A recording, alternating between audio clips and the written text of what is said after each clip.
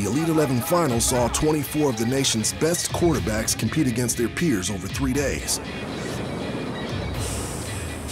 But the Elite 11 process has so much more to offer. This is one of the greatest competitors that's ever competed at any sport. Players experienced greatness with 3-time Olympic gold medalist Kerry Walsh-Jennings. Straight arms on, straight. What you guys are going through is priceless. Enjoy it, be here, do not squander it.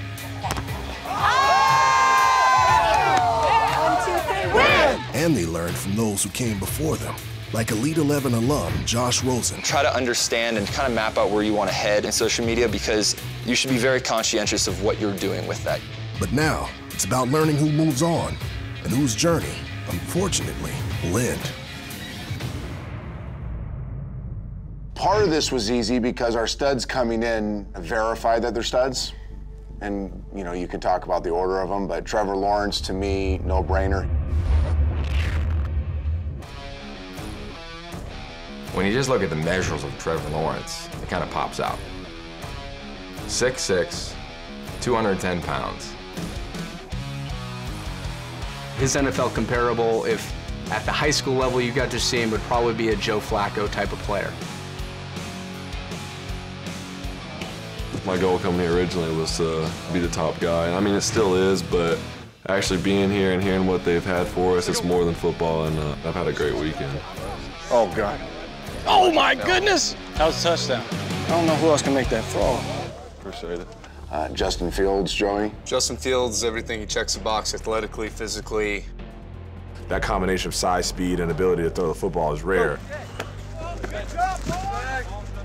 His ability to extend plays and his ability to create outside the pocket is very unique.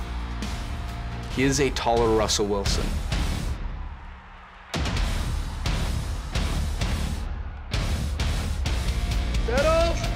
Nice touch, Fields. Nice touch, buddy. I'm just gonna continue to get better, and hopefully I can do well in Oregon. Way to go, Justin! Bucky, you look at NFL guys, prospects. Am I crazy to think that Corral is a lot like Favre? It's funny you say Favre. I wrote in my notes, Matthew Stafford. And the reason I said Matthew Stafford because his arm rips fire all the time. I mean, he's a fastball pitcher. Good ball, Matty!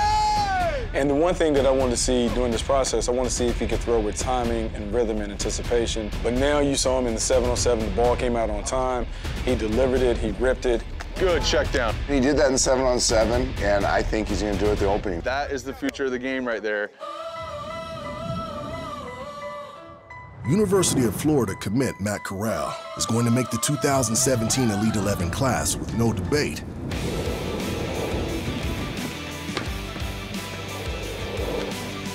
Proving himself as one of the best high school quarterbacks in the nation. But when he first started playing football as a youngster in Southern California, it was on the other side of the field.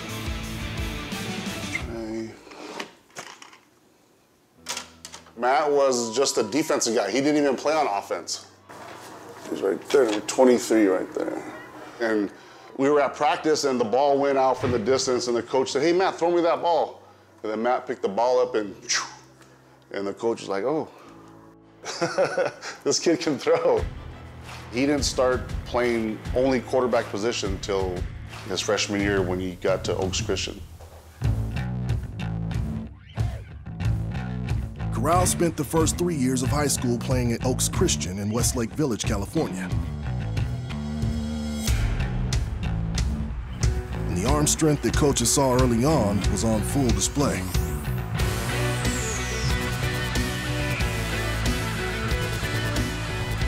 During his career, Corral threw for over 7,500 yards and scored 91 all-purpose touchdowns. But senior year will offer a new look and a new school, 60 miles to the southeast.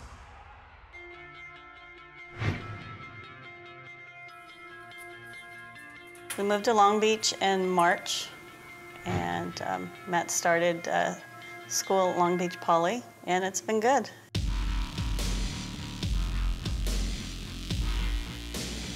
Long Beach Poly is a Southern California football powerhouse, currently led by Super Bowl champion Antonio Pierce. Long tradition. Most NFL guys in any high school in the U.S.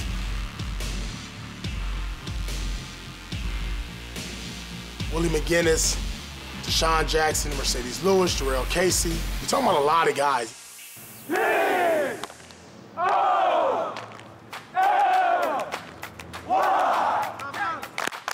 We're all on the same mission. We all want to go to the NFL. Get a break, get a break. 1, 2, 3.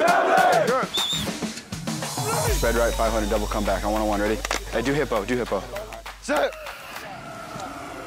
I'm blessed with an appetite for excess. Came from the bottom to a big set.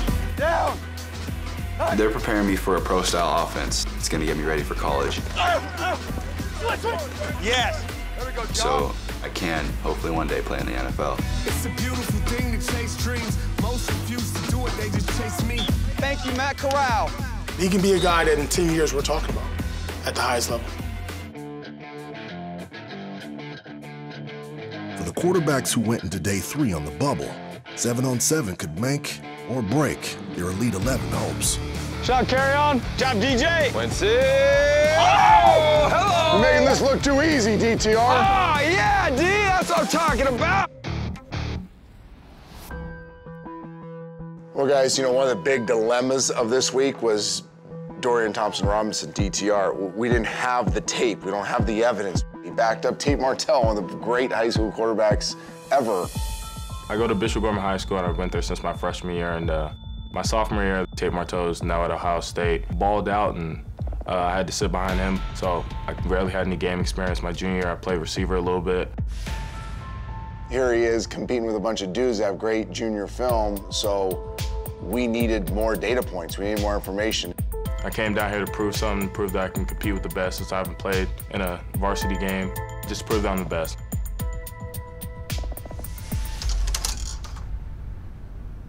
How do you feel about yourself? Pretty good. I feel like a new person. Explain that a little bit. I wasn't really myself. I was trying to be somebody I really wasn't.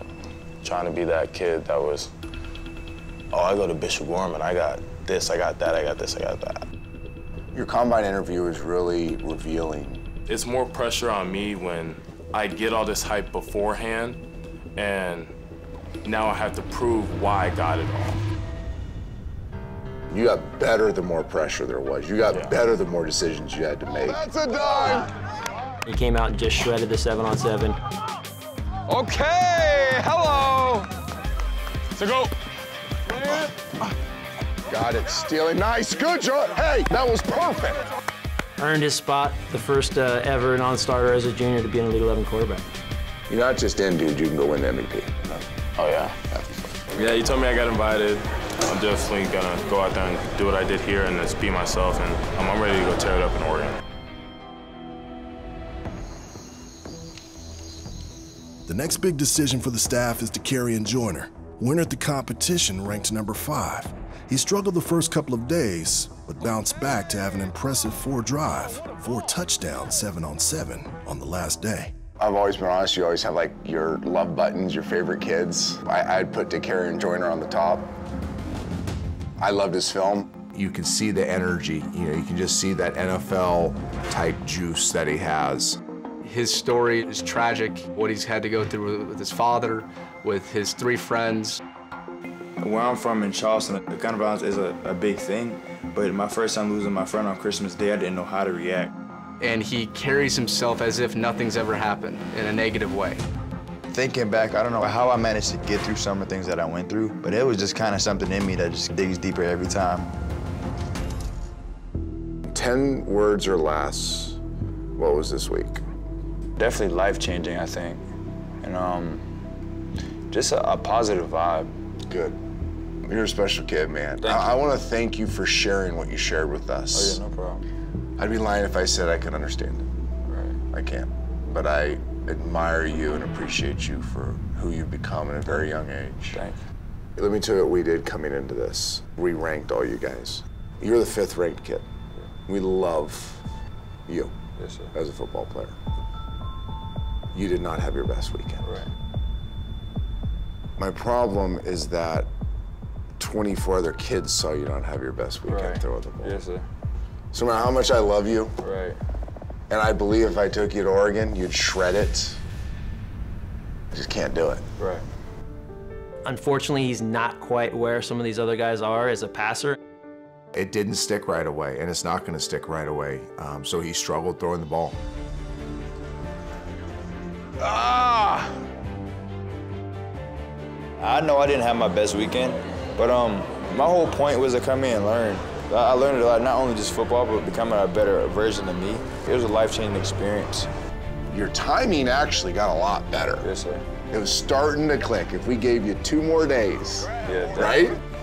Yeah. Look at that smile. Yeah. 2 more days, and you're shredding it. Yes. Give me a hug. Yeah, I'm a hugger. Appreciate it. Thank you, Coach. So yeah, I think DeCarian goes back with a really good taste in his mouth about Elite 11, and will come back and be a counselor. But we'll also use this experience to motivate him when he goes off to college to be like, well, I'm also gonna get to play against Lawrence. And guess what, when we do, I'm gonna go off, because I remember Elite 11. And I'll text Coach Dilfer right before the game and say, make sure you watch this one. Next, the staff must make a decision on Quincy Patterson, who's working hard to make the Elite 11 for his father back in Chicago. My dad has end-stage renal failure, which is kidney failure, essentially, and his kidneys are at 0 function. I literally had Quincy and his football to distract me from it. I was literally like, I'm gonna stay on this ride until my wheels fall off. Patterson, despite his 6'3", 220-pound frame, entered the finals ranked number 23 due to his run-heavy offense in high school. We all know the physical traits, but we also know that you have to pass. And then you watch the first rep, you're like, uh-oh, there has to be rapid acceleration. The question is, did Patterson do enough in the 49 hours to earn a spot in the Elite 11? What's up, Q? How you doing? Give me 10 words or less on this weekend. A once-in-a-lifetime experience. That makes me feel good, because this was built for you. And let me give you some context to that. My first year was Jameis Winston's year. And he was a raw athlete, run-around guy, played baseball, long delivery, but you could just tell there was something great in him. And I told him that year, I said, you know, one day you're gonna win a Heisman, one day you're gonna win a national championship, one day you're gonna win a Super Bowl. You're gonna do the same thing. But it's not gonna be because you're 6'3", 235, and you're a great athlete. It's part of it. It's because you're brilliant. What you did today, you played from under center, which you've never done. You turned your back to the defense. You've never gone through progressions. You didn't know this playbook. This is all new. And you did it as well as guys that have done it forever. Just keep dealing, Q, just keep dealing. Wow! And you've ended up in the 11. You're coming to the Elite 11, buddy. You're coming to Oregon. You excited? Definitely. All I can do is smile. I was trying to talk, but it was coming out kind of weird because I was smiling so hard. But I was definitely pumped. And, you know, it's kind of a sigh of relief to find, you know, that I am in the 11. You know, that's huge. The 2017 Elite 11 class is set. Rappers falling off and I can't help bump. Started with a dream, then all of it came true. Now the only thing I know is there's nothing I can't do. You're now rocking with the best. For many of the Elite 11 quarterbacks, who all have NFL aspirations, they have yet to be introduced to football at its highest level. As a result, 7 years ago, Student Sports introduced The Opening, which is a week-long hybrid between NFL Combine, competition, and training camp. This isn't once upon a time, prepare the throne because it's about to be mine. All Elite 11 quarterbacks attend, as well as the best skill position players from around the country. And at Nike World headquarters in Portland, Oregon, they will battle for football supremacy. Try not to knock us off our stride, we just reaching our prime. Nowhere to go but up, and this is our time, let's get it.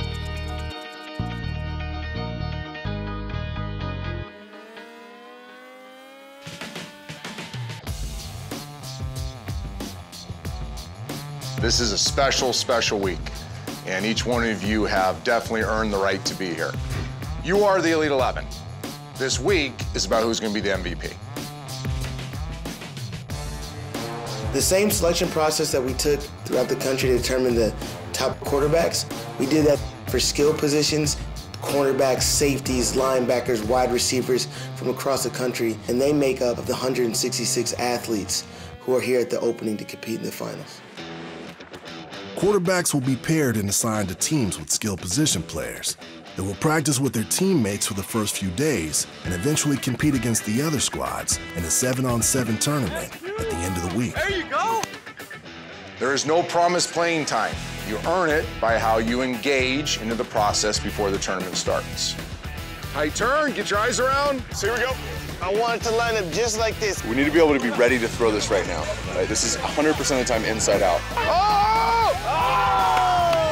We're asking them to kind of read plays like an NFL quarterback. And so we've walked through it, we've talked through it, they've got playbooks, and we try to do everything we can so they can know what they're doing, so when they step on that opening field, they can go out and let it fly. That's pretty nice, huh?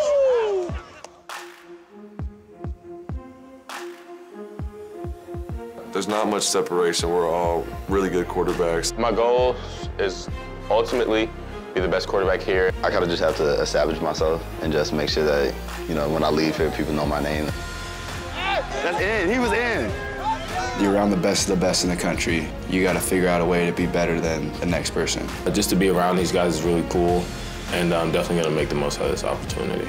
It is balls to the wall for 6 straight days, so strap it on. Be ready to go. The opening rolls on.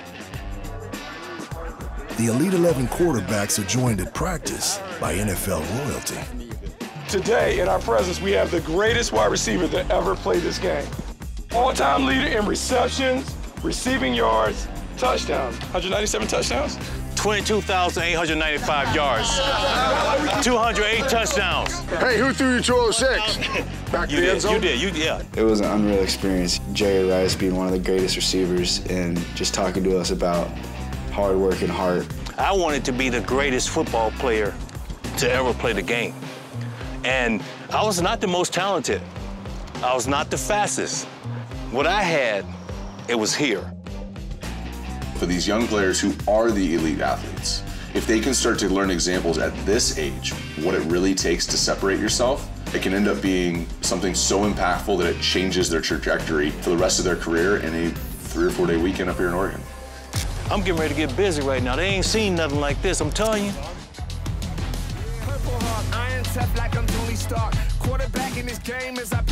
It was really cool to meet him. He's probably the greatest receiver ever, and definitely won't forget that. That was kind of cool getting to hear his perspective on things, too. And then I actually threw him a route. That was kind of cool. I think just being here at this camp is the next level. Now these guys can go out and they can showcase what they can do. So, you know, I think these guys are excited about the opportunity, and I think they're ready for the next level. It feel good when you chillin' on top. They ain't listen when I told them one day that I'm a pop. They don't want it. That brought back memories right there, boy. Wow.